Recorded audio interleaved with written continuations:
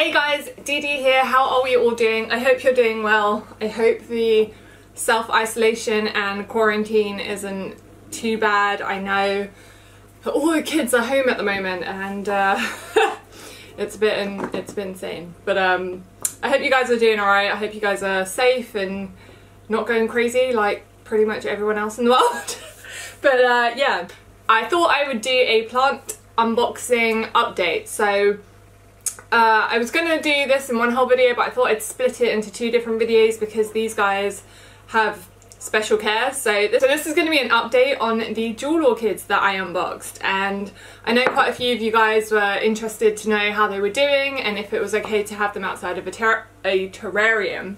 So the first jewel orchid that I have is the, if it doesn't focus on my face, the Macades petola. And it's doing really well so far.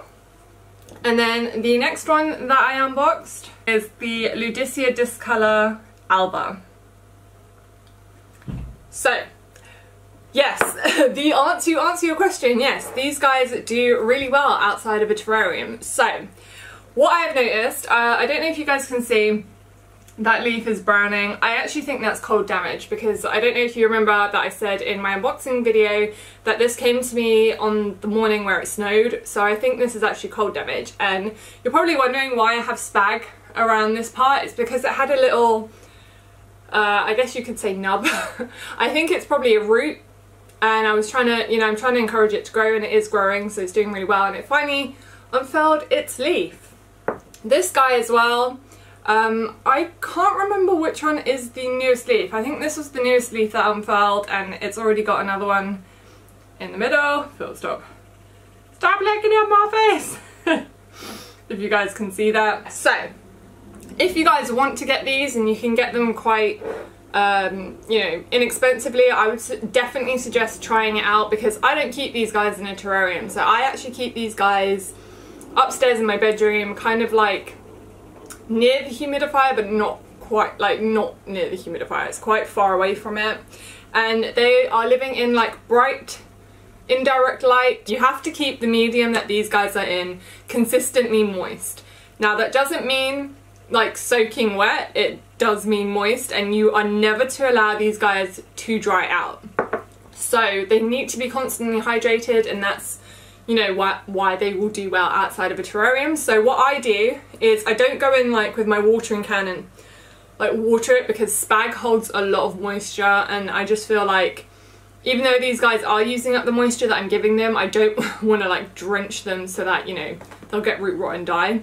So what I do every morning is I have like a spray bottle, and I just kind of, well, there's hardly any water in this, but I just like spray the medium like that. Again with this as well, just go in like that, spray the medium a couple of times until it looks like, because the spag on the top kind of dries out a little bit, so when I've noticed that it dries out, I just give it a quick few spritzes with my spray bottle, and then I put them back to where they are, and that's how I keep them like moist.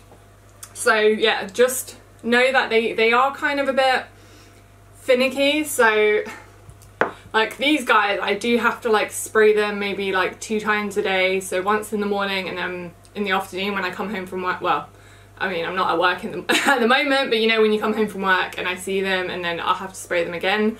I probably should like water them, but again, these are like propagations, so I am just worried about like them getting root rot. So I'm very careful with the amount of water that I give them, but again, I'm making sure that they never dry out and that they stay moist. Another thing that I noticed is that airflow is one of the key components in keeping these guys happy. So I know in a lot of places they're like, oh, stick it in a terrarium, it will be fine.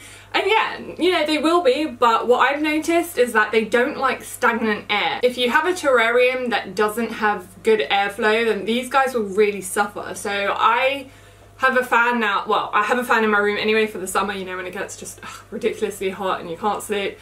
But now I've turned it on, obviously not facing my plants, it's kind of like in front of my plants and oscillating so that the airflow is like moving, but it's not on them, so that they don't like get sad and die on me. But I've noticed since I've done that, these guys are so much happier. They're like growing more. They just seem happier. So giving these guys airflow is definitely, I mean, even my other plants are upstairs. So I have like my, you know, my humid loving plants, like my calathea, all my calatheas I think are upstairs. Now that I think about it, except for one. Yeah, except for one. So I've got all my calatheas, my stramanthe, my tenanthes, except again for one.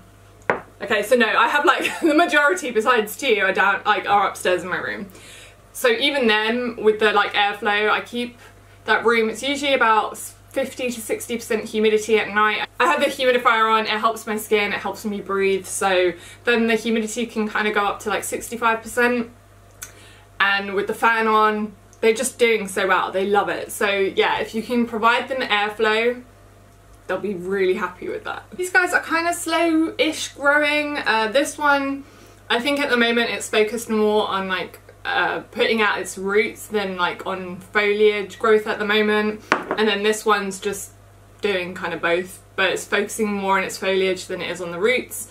I don't know why, that's just how it is. They're kind of slowish growing, but I don't know if that's going to change, you know, with the warmer temperatures coming in, because we are in spring now, yay! Which also, oh my god, like how are we already in spring? Like what is even happening right now? But you know, there we are. I don't know, yeah, like I said, I don't know if that's going to change in the spring and then they're suddenly going to like explode with growth. As to fertilizer, I haven't fertilized these guys yet. I do use, I don't know where all of my garden supplies are. They're usually in one area and I can't find them now. I don't know if any of you guys watched my houseplant chores video, probably not because it was like super long, but I was talking about this houseplant mist in the video and I have kind of like sprayed the foliage of these I think once or twice. So I've had these guys now. This guy I've had since I think January, so about 3 months. It's doing really well. And this guy I got a couple of weeks later, so oh, I don't know, like 2.5 months, something like that. And yeah, you know, they're not dead yet. So that's alright. So in that time frame I have sprayed them once or twice with this mist. And again, if you didn't watch that video, this has just got like mineral nutrients, organic nutrients, it's got marine plant extracts and some plant oils and some like acids that like plants need, so humic acid and fulvic acid. My plants react really well to this. These guys seem to do really well, but I'm kind of scared to over fertilize, so I haven't actually like fertilized them yet with like a proper fertilizer. I just don't think they're big enough for that quite yet, so I think I'm just gonna stick with this. So yeah, I hope that was enough information if you are considering to get these guys and you don't want to put them in a terrarium. You know, you don't have to, they do really well outside of a terrarium. Just keep them moist, keep them out of bright light, indirect light only, and you'll do fine. They will do really well, and hopefully, like I said, come the warmer temperatures, they will start to thrive even more.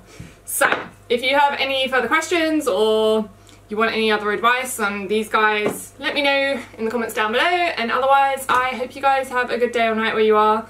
I hope that you're not going stir crazy. I'm going a little bit stir crazy, but I hope you guys aren't. I hope you know, I need to get out into the garden honestly, but the weather is not cooperating with me. It is just raining all the time, and so what I actually want to do I can't because the soil is too wet and I'm just, yeah, I can't do what I want to do. So weather, you know, we're in spring now, please sort yourself out. And I'm rambling again, so let me know if you guys are also gardening. Like, is that something now, because obviously, you know, we're all stuck at home for the foreseeable future. If you have a garden, that is, are you planning to do some more gardening? Are you going to be going out and doing all that stuff? Because I definitely am once the weather decides to cooperate with me. And if you guys want a video on that, let me know. My garden is kind of ugly at the moment, and I don't know if it will be any not uglier when I get done with it, but we'll see. And yeah, catch you guys soon with another one. Bye.